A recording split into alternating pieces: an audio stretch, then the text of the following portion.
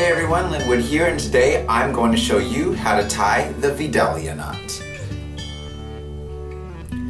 So just before we get started, you're going to need a rather awkward tool to help you out with this knot, just in kind of getting that thickness there. And believe it or not, that tool is 3 squares of toilet paper. And I know it sounds crazy, but everybody's got toilet paper, right? If you don't have toilet paper, you probably shouldn't be watching a tie tutorial. But basically you're just going to go ahead, you're going to take that toilet paper and fold it in thirds. So it should be pretty easy because it's perforated. So I've got 1, there's 2, and 3. I just fold it into my little square there. I'm going to take that and fold it in half, turn it up and fold it again, and then just fold it one more time. So I should have a small rectangle like this here. Okay? Now that we've got that prep work out of the way, I'll go ahead and take this down and we will get started. Okay, you guys, so now you should have your tie, your toilet paper, you should be good to go. So we're going to start off with our right side here, or my right side, with the thick end of the tie right at about my belt line, and the thin end is what we're going to do all of our tying with. I'm going to go ahead and place my crease in here. And then I'm just going to bring it right onto the center. From there I'm going to take and cross over with the thin end and bring it through the middle, just like so. And bring that side back on over to the left side where I started. Now the thing that we want to keep in mind here is that this knot is kind of all about the looseness, and so that's where the toilet paper comes in, because it really helps to hold the structure of the knot while allowing some of the beauty and the more intricate portions. So we're going to take the thin end here, bring it around the back side, and we're going to bring it right on through the center. So this is what we should currently have, and I'm going to leave this looser for now. So let me tighten up just a bit. I still want to be able to get in there. So basically what I'm going to do is take the tail end of my tie here, and I'm going to tuck it right on in there.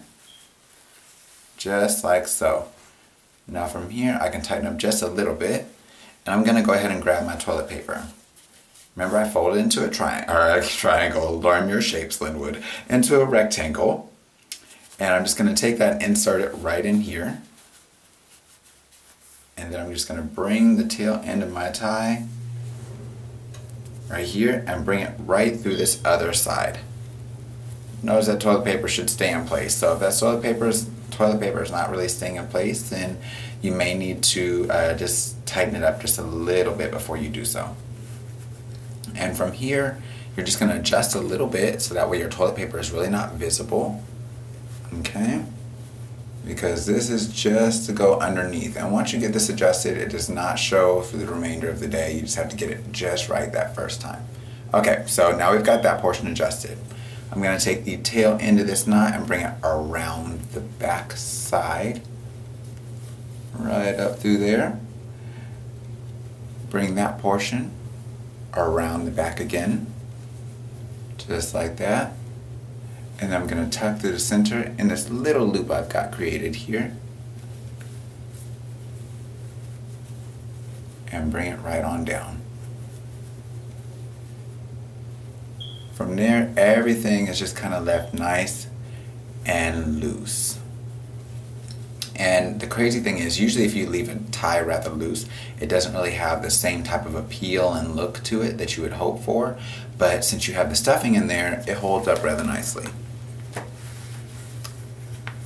And from there, you just bring that collar right on down, and there you have it, the Vidalia knot.